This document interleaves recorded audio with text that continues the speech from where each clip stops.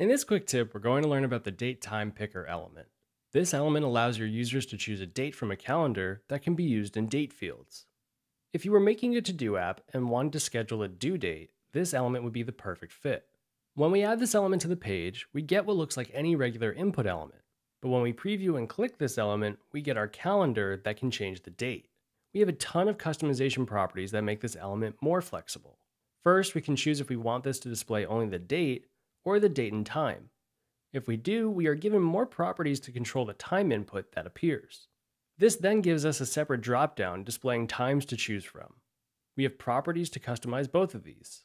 First, we can set the calendar to start on a Monday, as well as let the month and year have their own dropdowns. For our time picker, we can set the interval in which times are displayed between each option, every 30 minutes, hour, etc.